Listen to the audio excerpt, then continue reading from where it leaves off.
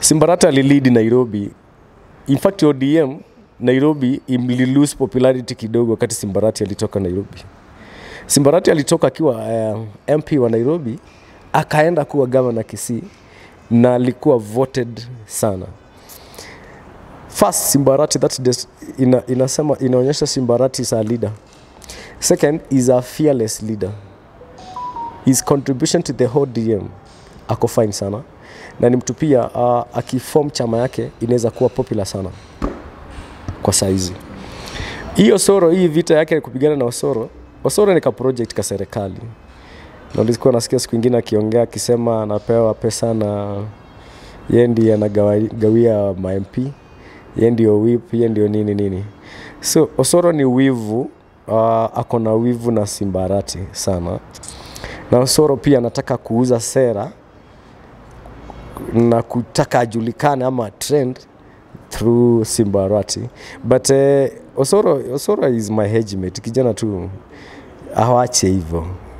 Because the moment you go that way, unaweza pata maadui wengi sana zaidi. Unajua mtu kama Simba Arati mwenye alipata kura mingi hivyo, ako na friends who are radicals. In fact, Simba Arati ni radical na his friends are radical. Kuna venye unaweza mkuja vibaya wakukujie wewe even without the instruction for him. Ni kama vile Ogwambo. Kuna venye unaweza cheza na Ogwambo na wale watu wa wafuasi wake hata bila Ogwambo kusema wakukute, wao wenyewe wa arrange kukukuta. So what Osoro is doing, seek to find. Ya pili, Osoro pia anachezwa. If it's the government yenye inamwambia aende asumbue Simba Arati, sababu Simba Arati anakuwa na msimamo fulani kwa serikali wake kibinafsi, anatumiwa vibaya. Sababu that position yenye ana occupy ya chief whip inatakwa ni watu wengi sana wanaitaka pale kwa parliament. Unaona? So even your friend can take that advantage, eliminate you, yaanza kusemekana ni Simba Arati ama vitu kama hizo, lakini you are gone. You have lost your life and someone atakalia pale. Wanasiasa waongope. Wanasiasa ni marafiki na wanasiasa ni maadui. So Osoro should collect himself, aseme sio power na sio tu pesa peke yake. He has life. Osoro has a capacity to become a governor of Kisii even after 20 years from now. He has that capacity. Hii yako nayo ni upuzi tu na ujinga tu. So he should behave and he should know that what he is doing, he is showing. But hii kitu anaona anafanyia Simba Arati na kumsumbua na tena wasumbuani kwa maendeleo na vitu kama zingi. Ukiangalia Barasa, governor ni Kakamega, yes, akiwa na Barasa mwingine, PK. Wanasumbuana pia, lakini unaona wanasumbuania maendeleo. Sababu PK anapigania watu wa Mumia wasaidike. So ukiangalia ile kitu wanabishania ni maendeleo na mvutano wa hiyo inaeleweka. Kisii ni nini wanavutania? So there's a time even Osoro alikuwa amekuja kwa uwanja, ilikuwa uwanja ya Kisii nusu ilikuwa ni askari. So this guy, I think anatumua vibaya na anakubali kutumua vibaya. But it's likely not to end up better for him. He need to collect himself, sit down and think. Hiyo risasi alikuwa anapiga pale karibu ipige governor. I don't know the kind of achievement angepata kwa kuwa governor. Ama maybe ameambiwa aende uwe governor, but itakuwa ngumu.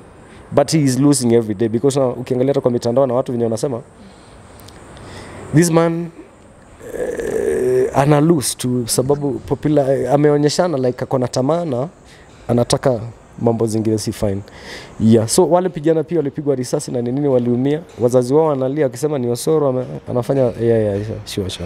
So again, governor wa Kisii Simba Arati, if I was governor wa Kisii Simba Arati, mikutano zangu zote ningeban Osoro from coming to those meetings. Either mimi ningekuwa na mbana namwambia don't come to my meeting. I will never come to your meeting. Ndio tuheshimiane. Weka meeting yako, have no problem.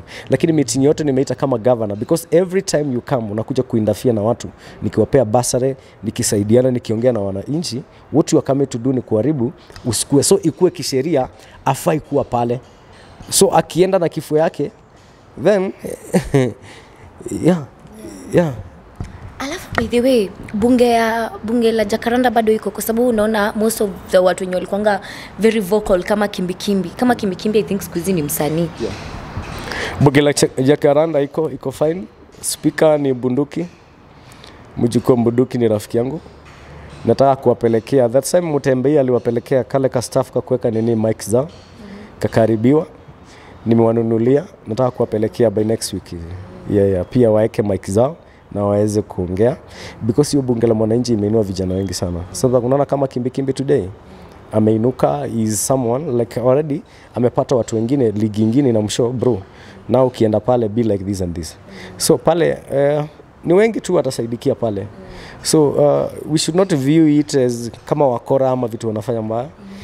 Ni vijana wana express their mind, they're expressing with their feelings and everything. But most of the time nakwambianga ukienda pale na upate popularity ujulikane, usikae hapo ukisifu wanasiasa sana. Come out, go do your business.